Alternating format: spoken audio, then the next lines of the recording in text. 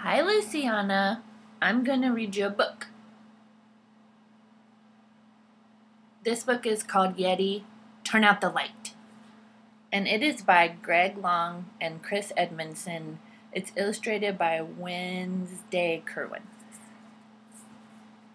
This book belongs to Luciana. Oops.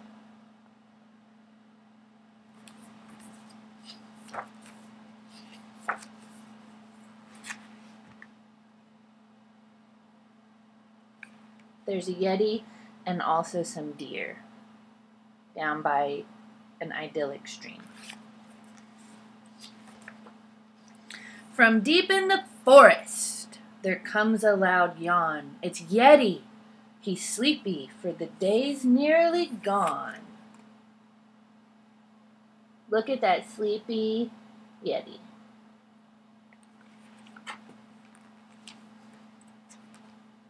So Yeti heads home, eats his dinner, and flosses. Dental hygiene is very important. Then he snuggles into bed, but he turns and he tosses. Tossing and also turning. Why, you may ask? Well, I'll tell you, my dear. Yeti sees shadows dart frightfully near. Look at that Yeti, he's kind of scared because of the shadows.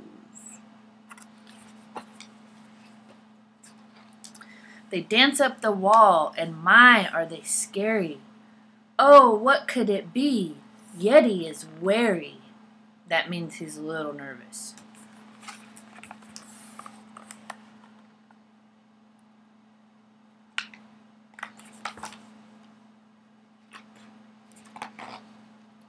On the light goes, and to Yeti's surprise, he sees only bunnies and their big bunny eyes.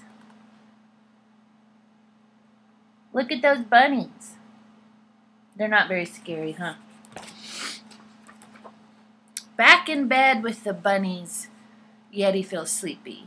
Then he sits up and shouts, "What's that shadow? It's creepy!"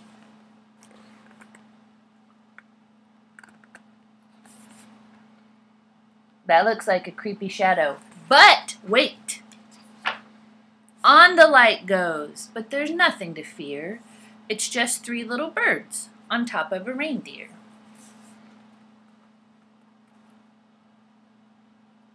You know what I think is cute is the little spots on the reindeer's butt. Pretty cute. Yeti is flustered. He needs milk to calm down. But when he reaches the kitchen, he hears a strange sound. Yeti flustered. Strange sound. Don't be scared, it's not scary. On the light goes, what could it be? Why, it's just Bear and Owl, and they're drinking some tea. See, Yeti thinks that it's scary in the dark, but really it's just cute things like owls drinking tea.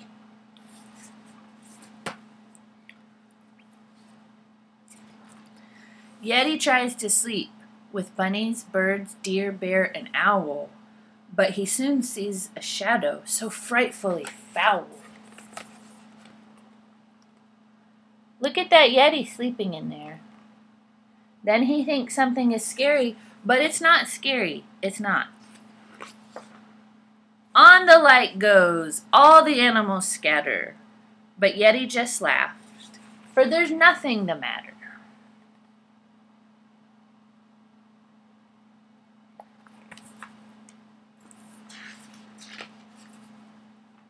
The shadow is just us, Yeti says with a sigh. It's time to go home, friends. Sweet dreams and goodbye.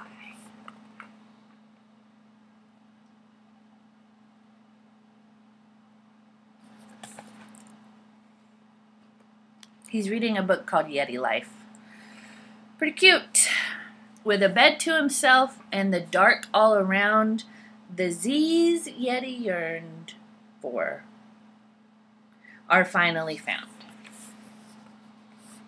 Ugh.